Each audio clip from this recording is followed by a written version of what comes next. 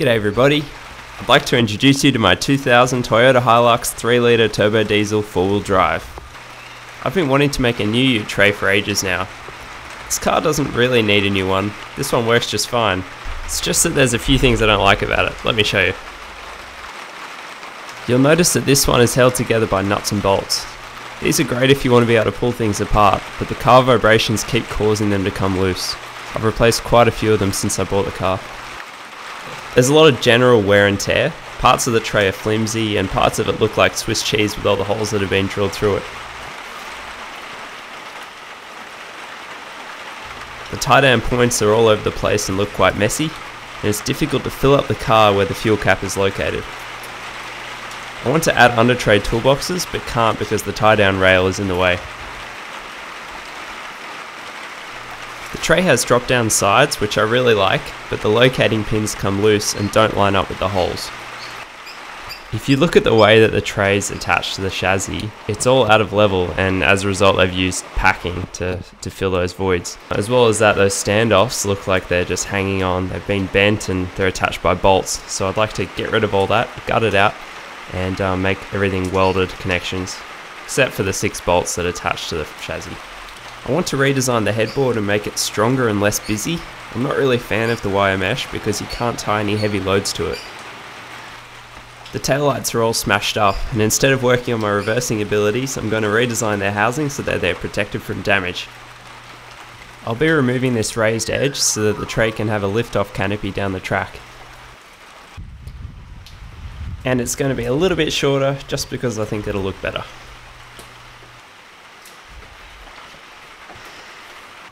Wait, what is actually going on under here? Just look at all these holes and bits of metal going everywhere. I don't like it.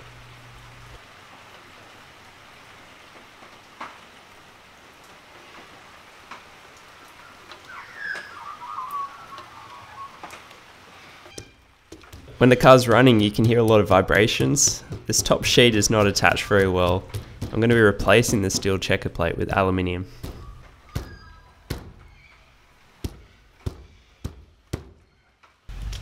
These are the old drop down sides. I'll be making some higher ones that can carry bigger loads. So in summary, I'm going to be making this thing a little bit lighter, a little bit stronger, and much sexier. So let's get into it.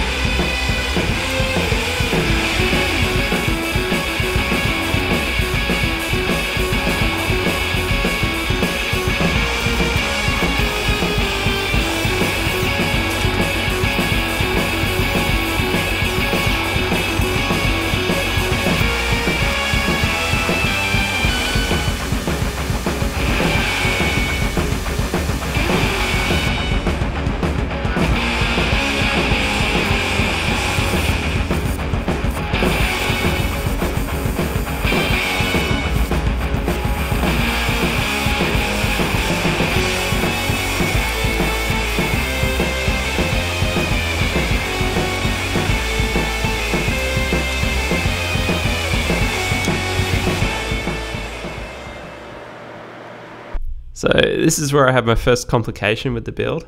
I had this design planned where I would have holes along the side of the tray, and I would be inserting these lifting pins, these quick release lifting pins that would be attached to ratchet straps. So you'll see the pins here, they've got a little red button that you push, and when you push it, the ball detents retract so that it would lock into position in the holes, and you could move these things up and down the tray and take them in and out quite easily. So it was going to be quite nice, and I think this system still has potential. The reason it wouldn't work for me is the cost. So I got a quote here, and it was basically $220 per pin, and I would need at least a pin on each side of a ratchet strap. So I knew that this just wasn't going to work. So I had to pivot and change the design a little bit, and so that's what you're seeing now. All those holes that I drilled and the pins, the little cylinders that I welded in there are now being cut out.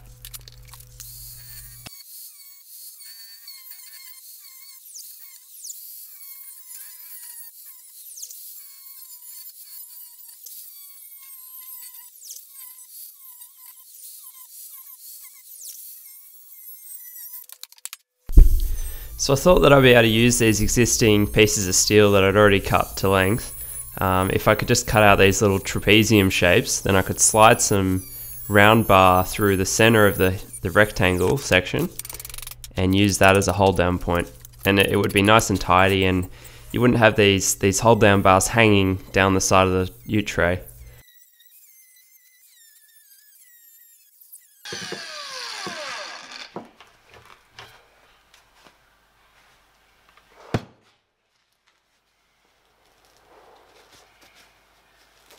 Yeah, a lot of my shirts have a hole patch right there from all the ankle grinding.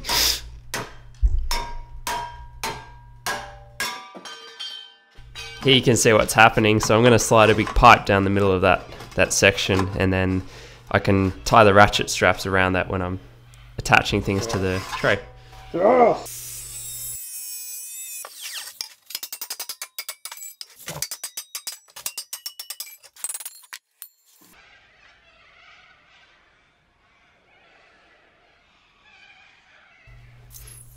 So there is a fair bit of work doing it this way, but I really like how it ends up being all clean and tidy. Like, it looks like it's one piece. It looks quite custom, and I really like it. This is probably the biggest metal fabrication project I've ever done by myself. It's tough doing these things when you're working full time, because you finish work at 3 and you get home at 3:30 or so, and you've really only got this 2-hour window where you're allowed to make noise, and so you get home and you're still in your work clothes most of the time, and you just get straight into it. So based on the amount of footage that I recorded for this video, there's I think about 40 or 45 hours of work that I recorded, so probably more off camera as well, probably about 50 hours in this build. And if I was to do this, full time for a few weeks, I could probably smash it out, but doing it a couple of hours a day or even less frequently, it does drag on for a few months. When I cut out all these trapeziums from the steel, it actually caused a bit of a bow in the steel. You can see I had a bit of a problem there. You can see it wobbling on the concrete, and that was throwing out a bit of my squareness.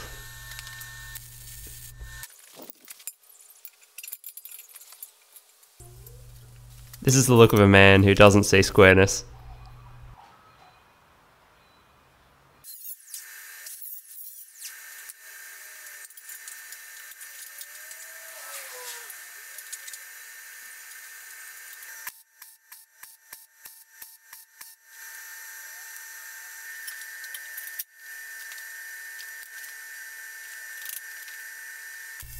There's a lot of guesswork when you're making a tray for your car, but you still need to drive your car. So I had to leave the old tray on the car for the duration of the build. So I was kind of just estimating. I took some rough measurements and I was estimating the dimensions of it and where the mounting points would be. So I was trying to do as much as I can while it was off the car, and then I could just put it on the car and finish it off.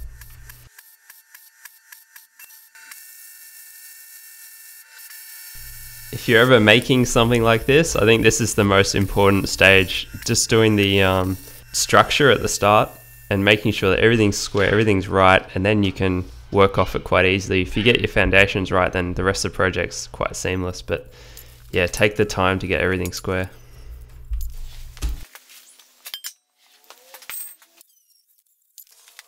One of the best skills when you're welding and fabricating by yourself is being able to clamp things and hold things in position so that you can weld them. And so what I'm doing here is I'm using some RHS on top, and then I've put some 3mm spacers in between the RHS and the cross piece that I'm welding.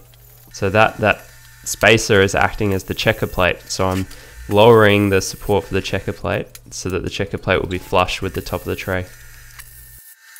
This whole project has been done with a gasless MIG welder, and I'm really loving it because I'm used to dragging an argon bottle around. The convenience of this thing is so good. You just chuck a roll in and off you go. And there's a little bit more gas, a little bit more splatter, and it's a bit stinky, but generally great welds.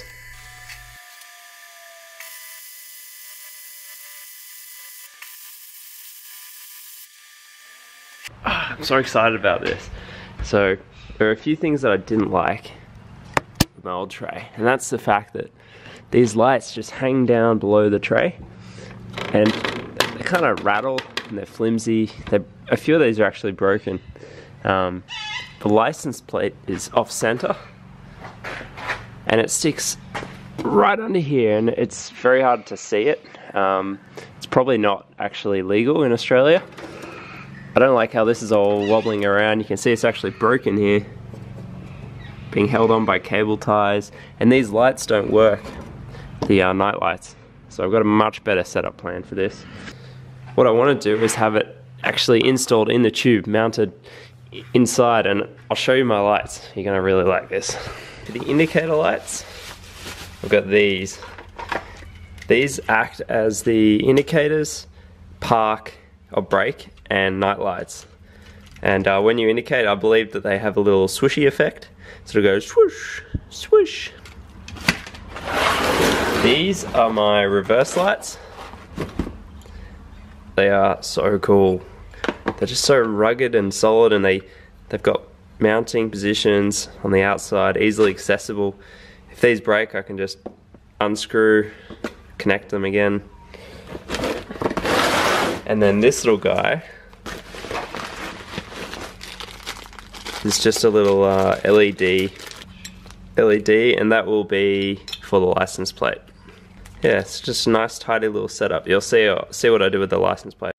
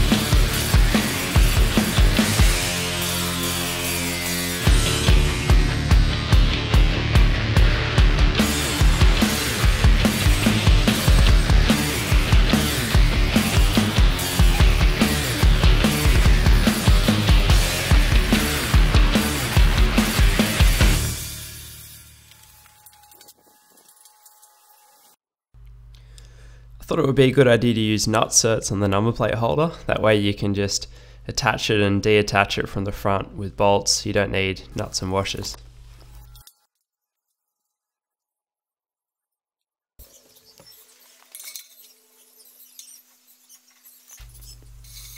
Here I'm marking some holes for the mud flaps. So again, I'm going to use some nut certs and just some rubber matting. I find that mud guards tend to get damaged and knocked around quite easily, especially when you're off-road. So if I'm using rubber matting, it's free to move around and it's easy to replace if it gets damaged. You'll notice I'm taking my time here, stepping up the drill bits each pass. I'm not just starting with a 12mm drill bit, it's just too hard. I'm actually quite addicted to these nut cert things now. They're just so handy, you can put them anywhere.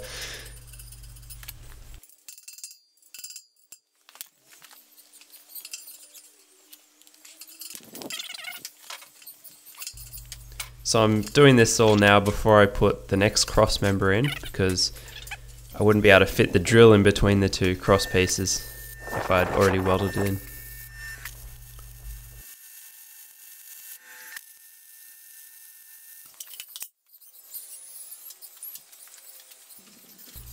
And now I'm just standing up the tray so I can finish off all the welds on the underside. One thing that I try and do more and more with these projects is getting your workpiece in a good position. So if you find that you're contorting your body to, get in a tight space or work upside down or something, it's just bad, it's uncomfortable and you won't enjoy it. So get your workpiece in a good position and go for it.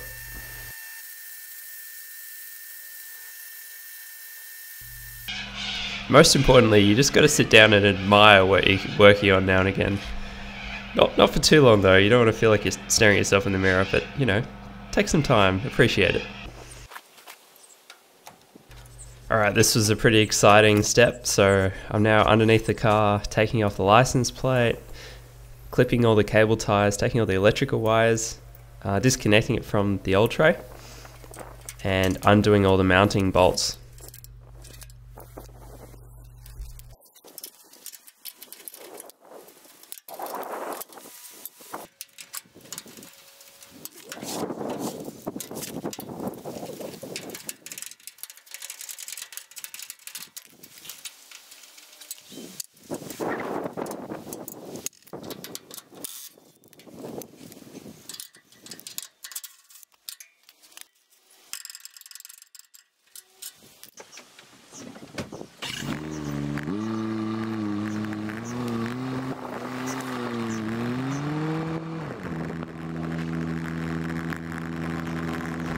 Now I'm looking for a place to dump the old tray.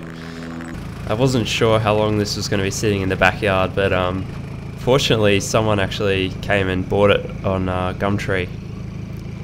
So someone came and picked it up for a couple $100, so it was nice to see it go.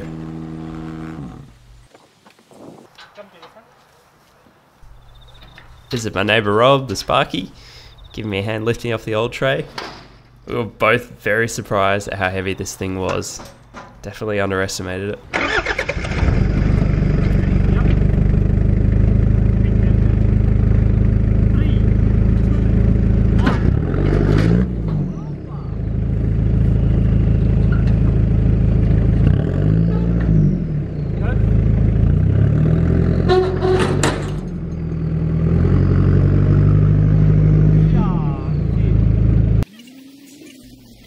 The car looked so funny without the tray, it was like a snail without a shell.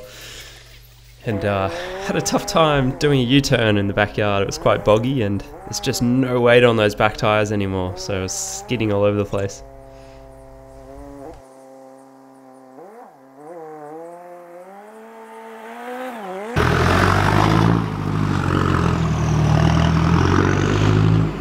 Yeah, I struggled. I was just like, I couldn't even get out of it. Yeah, because it's like you literally don't have anything. All the weight's in the front of the Yeah. car.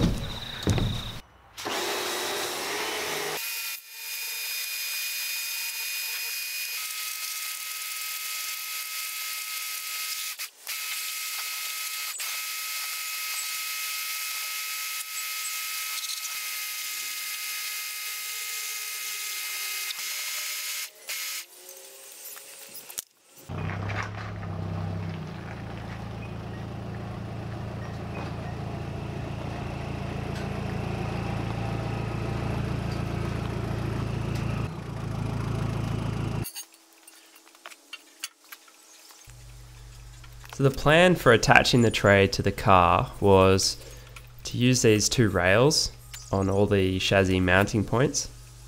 So I was going to pre-drill all these holes and then bolt it to the chassis and then basically place the tray on top of it and weld it to those rails.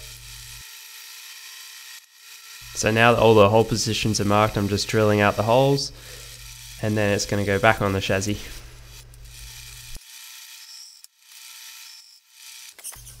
I think this is a much better mounting method. I don't know if you remember, on the old tray it had legs coming down to each of those points, and of course they were all out of level, and that's why they had packing under each one. But this is, two straight rails, so it's going to be perfect. You'll see what I do with the fuel filler line a bit later in the video.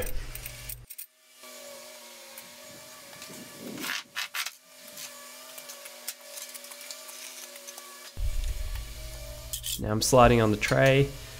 I needed to get it in position so that I could do the headboard. It was just too hard to get the angles right to match the cabin. So now I'm cutting these posts and I'm going to bend them into shape. So I just want to get my angles right. That's why the tray's on the car.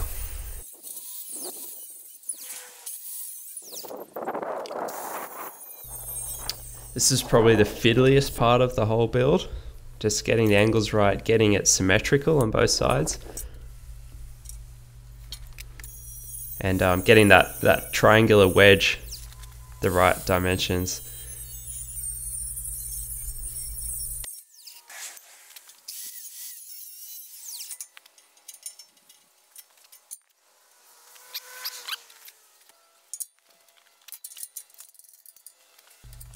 Using a ratchet strap here just to hold it in position.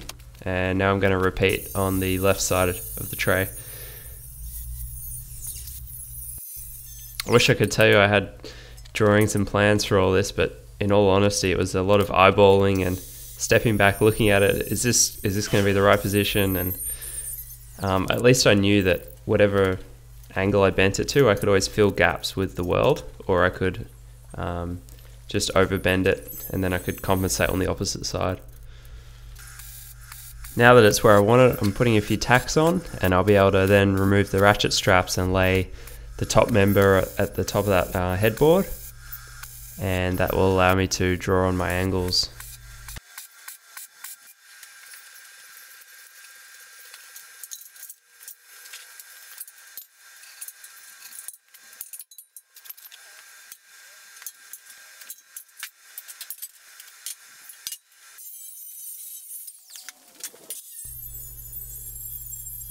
Again here, I'm just eyeballing it, cutting that angle, and then I'm going to have to cut an angle also on the top piece.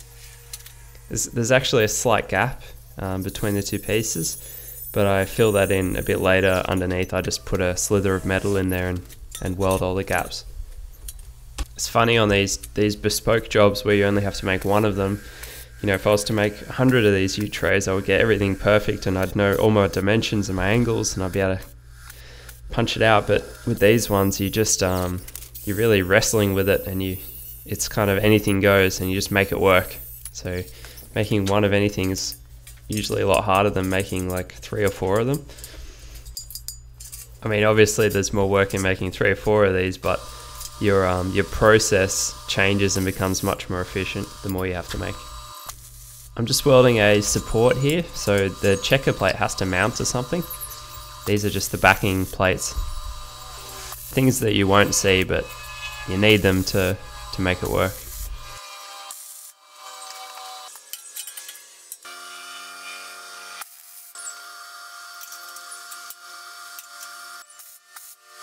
And then exactly the same thing here, where the edge of the sheet meets the end of the tray, there's nowhere to support the checker plate, so I've just welded on these little brackets.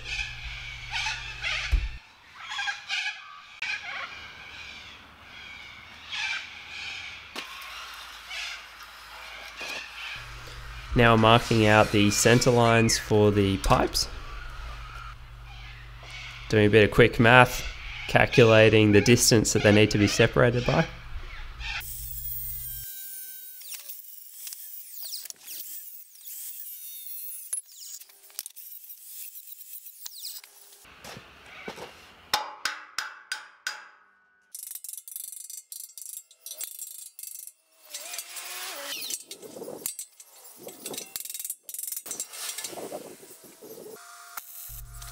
Yeah, I couldn't live with myself if these things weren't square. That's why I'm taking so long here, getting everything right.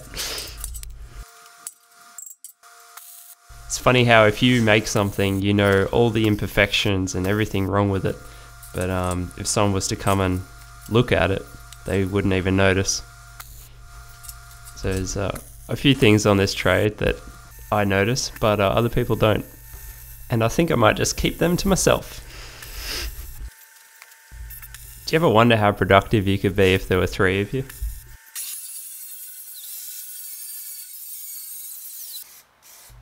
If you haven't got one of these little pistol grip things for your spray can, I'd recommend getting one. They're like a couple of bucks from the hardware store and really handy. They save your finger.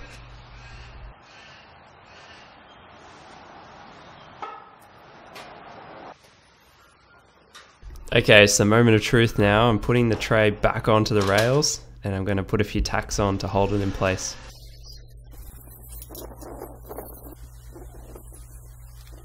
I can't remember exactly what I was thinking at this point, but I think it was something like, damn, that looks good.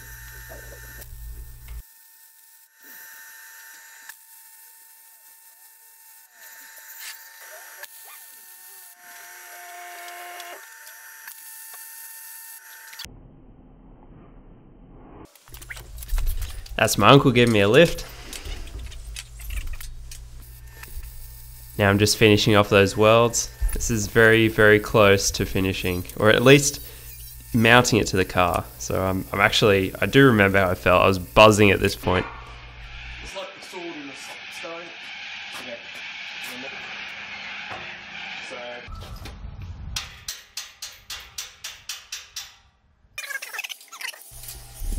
Now I'm just putting those 6 mounting bolts on.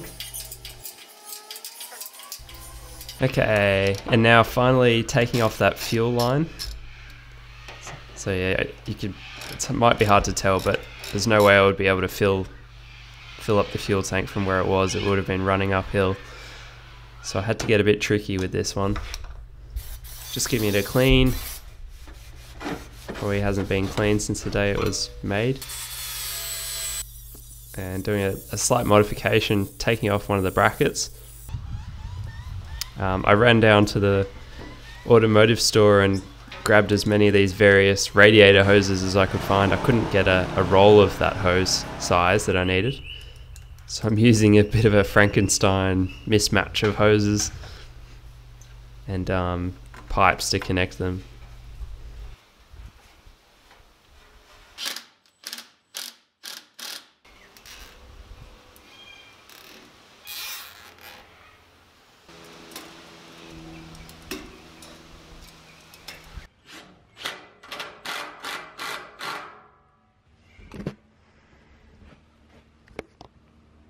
So you can see the thinner hose is the breather hose, and then the fat one is for filling up with diesel. And this was meant to be a temporary solution, just strapping it to that bracing pole there, but it was one of those things that is still on the car. It's now been about 6 months since I finished it.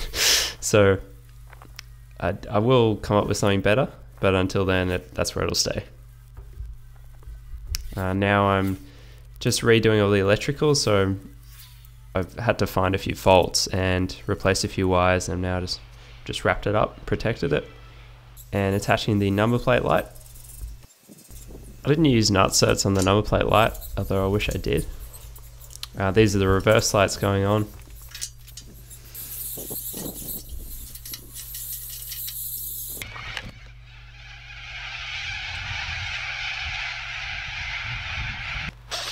The neighbour has a slight obsession with the birds and feeds them a lot of food, and they're overpopulating.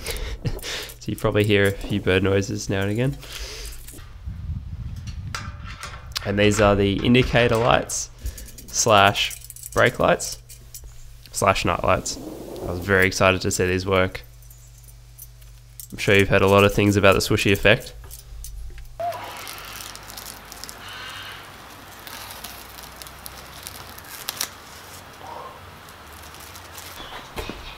Hey man, could you help me for a sec? Can you just tell me if the lights are working? Lights? Yeah. Bright indicator. Yeah. left indicator. Yep. Um, Two little square ones, what are they? Oh, they are very, very, oh yeah. They're flickering. They're flickering. They're flickering. Flicker, flicker, flicker.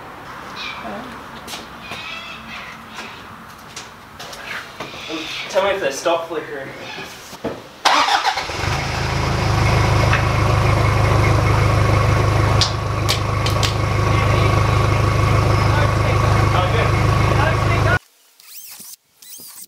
I'm not sure why it does that. They're definitely 12-volt lights and it's a 12-volt battery on my car, but they do flicker less when the car is on. Probably regulates the voltage a bit better when the car's running. If anyone knows, please tell me. I'm trying to fix the flicker issue still. These mud flap heights are actually illegal. It has to be at the midpoint of the tyre. And after making this video, I have put on longer ones. So don't bust me. I was actually planning on getting this aluminium checker plate cut on a guillotine at an engineering workshop. Found that the circular saw is actually really effective. It's almost just like cutting a piece of acrylic or perspex or something.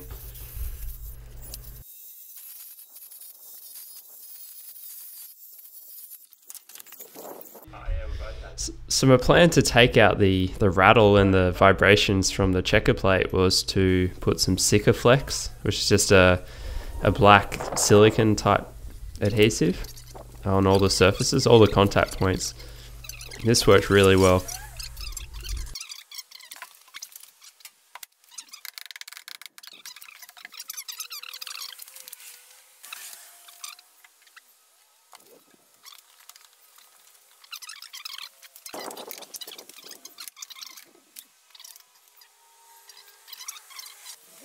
And now we're just putting some texture marks above where all the cross members will be so that we know where to drill our holes for the rivets.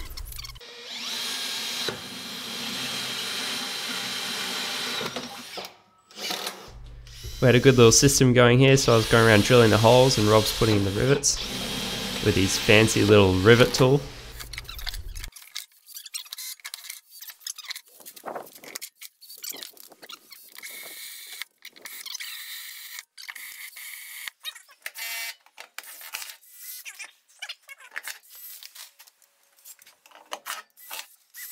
Come on, Rob, hurry up, mate. It's actually really funny because he was flying along with this rivet tool that he's got for his impact driver. As soon as I pointed the camera around, it started jamming up, so it was excellent timing. Now he's using another one.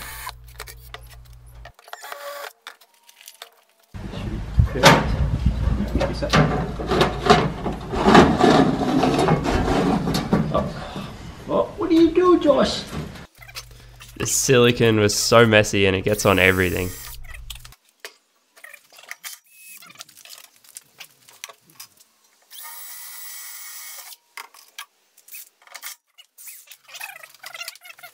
So this was a pretty long afternoon. It took a few hours to do all this, but now we're cleaning off all the texture marks. And I was getting ready to get away for the weekend, so I managed to get out of Sydney for the weekend. And this is at my mate's farm. And I was very proud of the tray. At this point it was drivable. It wasn't quite finished, there's more things I want to do, but this is just a little checkpoint. So really, really happy with the way those triangles look cut out of that steel. Oh, isn't that gorgeous? It's really too nice to put anything on, to be honest. Like I wouldn't want to scratch anything at this point. No rattles or vibrations, and I think this tray is actually about half the weight of the old one. You definitely notice it in the suspension, let me tell you. One thing I didn't realize is that if you take all the weight out of the back of the car, then the springs actually harden up, they stiffen right up. And so it feels like you're driving without suspension. Here's a little flashback. This is a toolbox that I used to have attached to the tray, and it was just full of all my ratchet straps and automotive tools, air compressor and jump starter. And so I'm about to attach some under tray toolboxes, get the tool off the tray and store it underneath where there's heaps of space.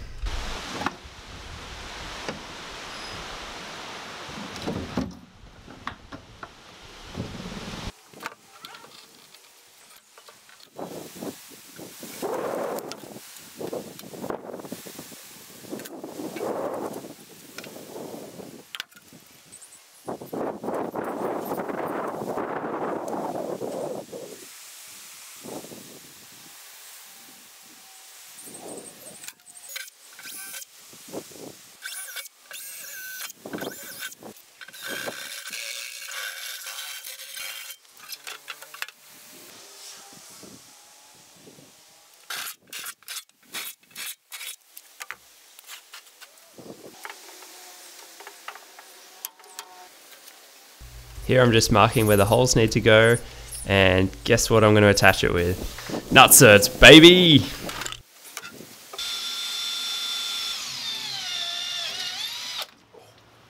Oh.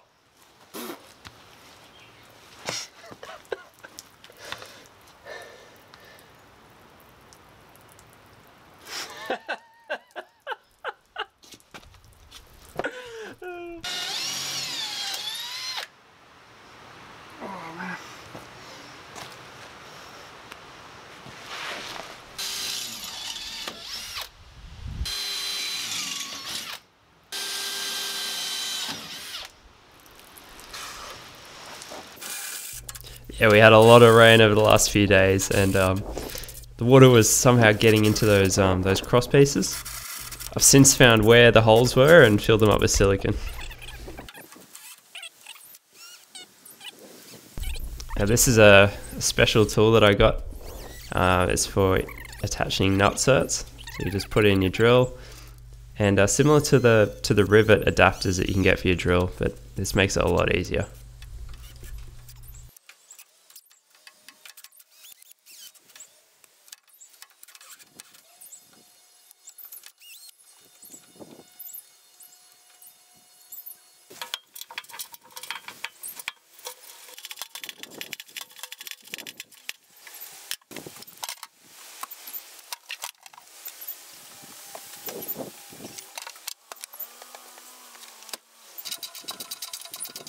I keep my ratchet straps on the right side, and on the passenger side I just put a socket set and a jump starter,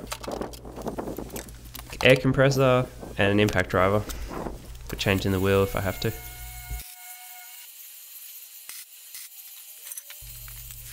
Okay, this is really close to the end of the project now.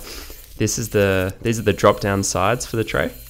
So I'm just making a couple of rectangular frames, and I'm going to be welding some sheet metal to these. So I just wanted something really simple, rugged, robust, and easy to make.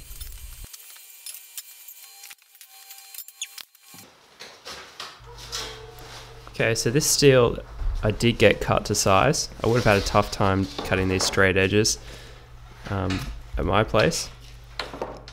And I probably overspec'd the gauge of the steel. I think it's 3mm, and I probably could have got away with 2mm or 2.5mm, and it would have taken a bit of weight out of it, but not jeopardized the strength too much. I think as it stands, they weigh about 15 kilos each, which is quite heavy. Here you can see all the mounting hardware that I had to buy for these sides. So those are the strap hinges that get welded on, gudgeon pins, and then the toggle latches.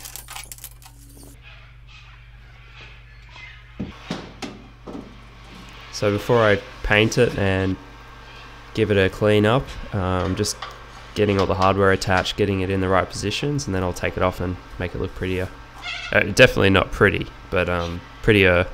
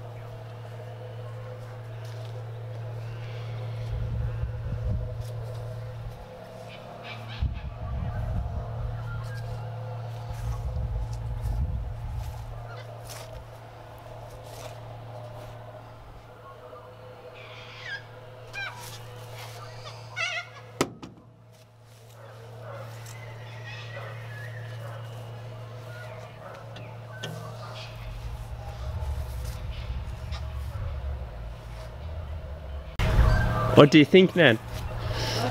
Do you like it? What, like what? The tray? Yeah.